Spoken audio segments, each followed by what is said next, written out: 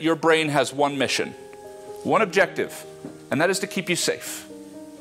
That's all it wants to do, is keep you safe. You know what the unfortunate part of that, because it sounds nice, keep me safe, nice, warm, comfortable, safe, right? Who would have a problem with that? Anyone that's ever tried to grow would have a problem with that. Anyone that's ever tried to create a commitment to evolve or change in their lives has run into a problem with that, because your brain's definition of safe is predictable. That's safe. That's why comfort zones are not so comfortable. Because they're predictable, but they're not necessarily comfortable. So first thing we're going to want to understand is that we've got a little bit deeper battle than just making a decision, taking the action, and it happens. We've got some biology we're fighting here.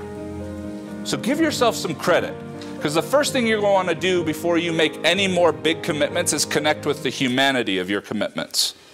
Connect with the fact that, as Einstein said, the same mindset that created the problem cannot be the mindset that solves the problem, that there are going to be some counterintuitive elements to your journey. There are going to be some natural frustrations to growth.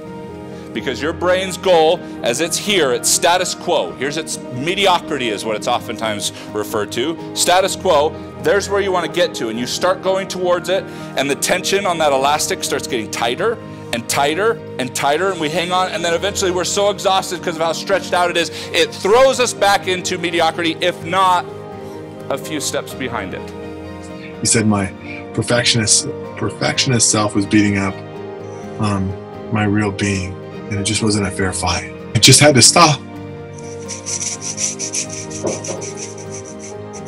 Because there's just things I'd done that I was just so disappointed. Without an appreciation for your humanity, this will be the most frustrating, oscillating, back and forth journey of your life. And as a natural progression of the fact that you're still breathing is going to be the maximum reward versus creating your dreams and getting results. What I recouped in my relationship with my wife, and what I changed just from the 1 or 2 calls, that money was already recouped. And so now everything else is gravy, and then I have another 50 or 60 years of work to make that even more profitable. How many of you have ever gone to bed feeling awesome and you woke up the next morning and it just didn't feel awesome anymore? And you had no logical explanation for why. That's our humanity we can never lose a connection to. Because the natural response is to go, no, that sucks.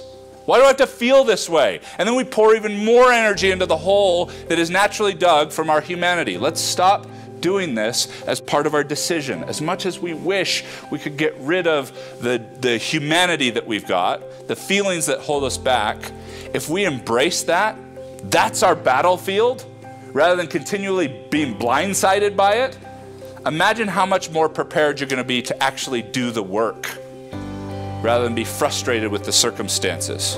And yes, there is work involved, but before it was always the fear and the doubt and everything stopping, and just reality of life. Like, you can't do this because of this. I think with this, there is nothing in our way but our own mindset if we let it, And what excites me about that is I feel this freedom and this awakening of who I am and who I'm supposed to be. And now I get to share that with my kids. And I think that excites me more than anything, because we get to bring new life to them, and to the possibilities for their future and for our family and our business. And that just excites me, because I just feel like there's this abundance that we are walking toward.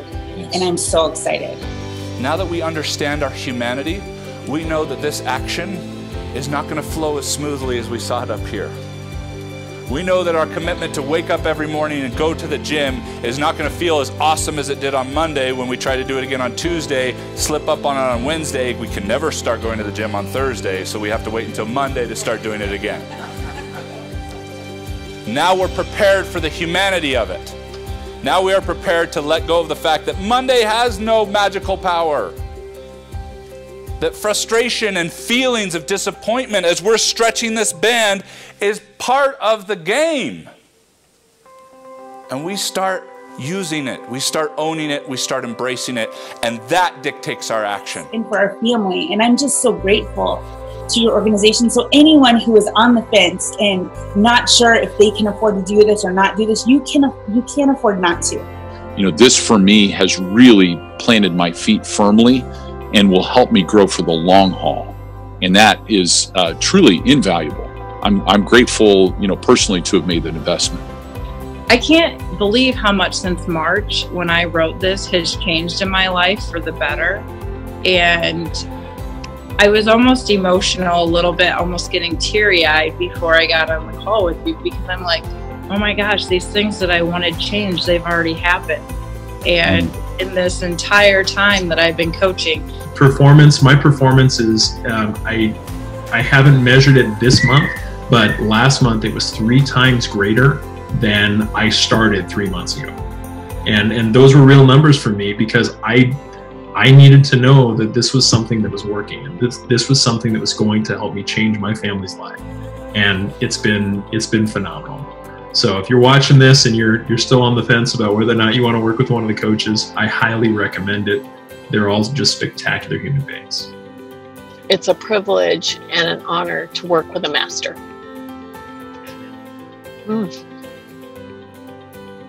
Thank you.